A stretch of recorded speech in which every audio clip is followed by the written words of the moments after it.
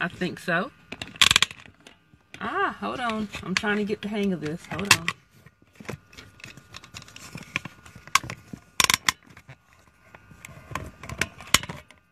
Hello.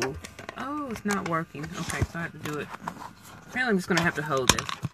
Anyway, this is my very first, literally my second video Facebook Live. I'm so excited to be coming to you from my car. If you follow me on Periscope, you know this is where I do most of my live streaming because it's quiet and yeah.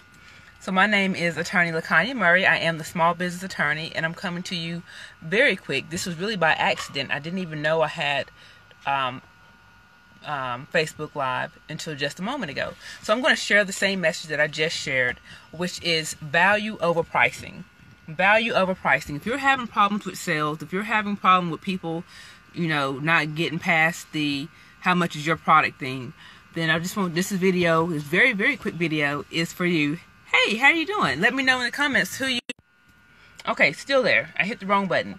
But no, so we're talking value over pricing. So if you're stuck in your pricing, if you're worried and people aren't getting past the dollar amount, I just want to share with you something that I just heard just a moment ago. So backstory, I'm sitting in the kitchen and I'm waiting on my husband, and my daughters are on the iPad and they're watching Arthur. Do you guys remember the TV show, the cartoon Arthur with the animal characters? Friends, whatever. Arthur's the main character. He has a sister named DW. Well, in this episode, he is trying to raise money for the dog shelter, but he's not doing a very good job of it. He gets discouraged because he's only raised $3 for the dog shelter, they really need the money.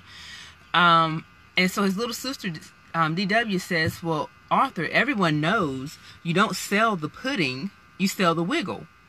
And he's like, what does that mean? It means that you got to have a story. You have to give them a reason to buy. Give your customers a reason to buy. Give your prospects a reason to buy. You talk about your value. You talk about the value that you're going to give, not just the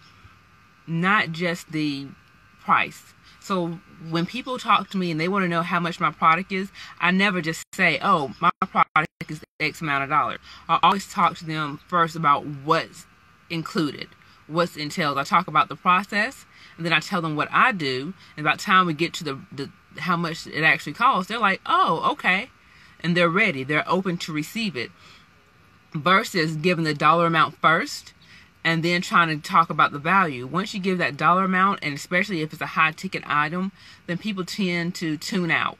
And they don't hear anything you say after you said you had to pay X amount of dollars. So that's why you always talk from a value standpoint. Even when you're pricing your products, when you're just coming up with your price, part of your homework should be listing the value of your products. Okay? So that's what I want you to do, especially if you're having problems selling or closing. I want you to go through and for each product or service that you have, list 6 value points.